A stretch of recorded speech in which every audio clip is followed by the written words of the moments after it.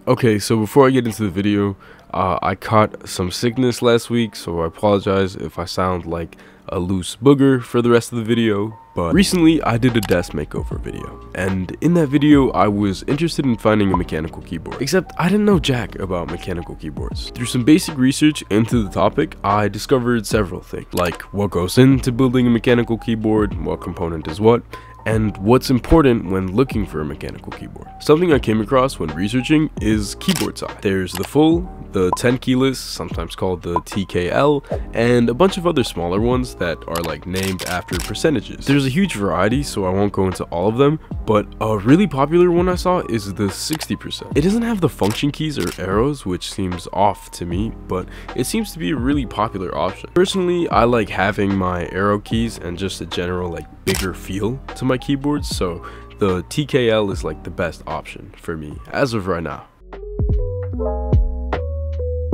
Okay, so there are three basic components in a keyboard: the base, the switches, and the keycaps. Each of these play their own part in making the keyboard come together, so to better explain this, I have an egg. Warning, I'm not an expert on the topic, just another beginner that wants to help you guys learn a little bit and hopefully keep you entertained. If I mess up or say something incorrectly, feel free to correct me in the comments. Yeah, that's all. Now on with the video.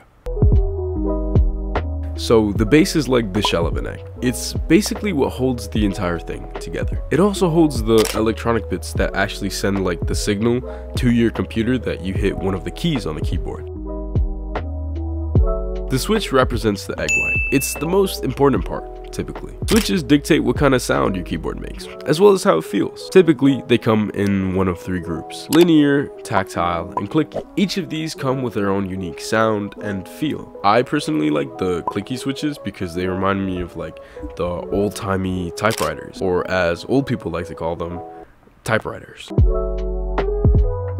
The keycaps are the yoke of the keyboard. Keycaps are super customizable. That's what makes a keyboard unique to you. There's a plethora of custom keycaps on Etsy and eBay, and a bunch of artists that are just solely dedicated to making unique looking keycaps for people. Some of these go for a lot of money and have intricate and insane artwork featured on them. It's a really cool rabbit hole to fall in when researching the world of mechanical keyboard. There's so much dope art out there for you to discover, and it's just so cool to me how people can just create these intricate and insane pieces of artwork that just go on your keyboard. Like, some of these are so detailed. It's just so dope to me. Like, artwork is just so dope to me. Those three components come together to build any keyboard you can imagine, as well as any egg you can imagine. Although, if you're looking for a keyboard that is customizable, make sure the description says it is a hot swap keyboard. Otherwise, the keyboard's gonna have little parts that can't be switched out and you won't be able to experiment, which kinda sucks. I recommend starting off with a keyboard that is hot swappable so that you have room to like test out a bunch of different switches and keycaps and do whatever you want to your keyboard, you know? Like, truly make it unique to you. But if you just want a dope sounding pre-built, there's plenty of boards out there for you too. Cool. Now that you know what makes up a basic keyboard, when I was looking for something that would match my desk aesthetic, it was kind of difficult to find something that nailed what I was looking for. But then I found this. It's the Hexgears X3 TKL model. There's a bunch of color options, but I opted for this warm brown. It felt cozy, which is what I wanted. This keyboard feels really nice and heavy, and it comes with this really premium feeling gold dongle. It also comes with this dope wrist rest that attaches to the bottom of the keyboard, giving it a really stable feel. And if you don't like the basic typing angle, there are two little rubber feet at the bottom of it, so it lets you adjust it to whatever angle pleases you the most. The keyboard I ordered is the sky blue switch set, which is one of three available options. So there's tactile gold, rose red, and sky blue. So the sky blue switch set I ordered is a clicky one, and here's what it sounds like.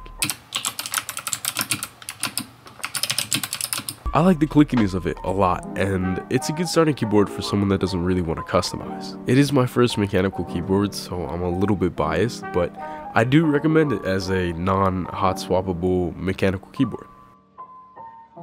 Hello, if you enjoyed this video, I really recommend you check out my last video. Sub, like, or comment if you so desire. I sincerely hope you enjoyed my video, and I hope you have a good rest of your day. Peace.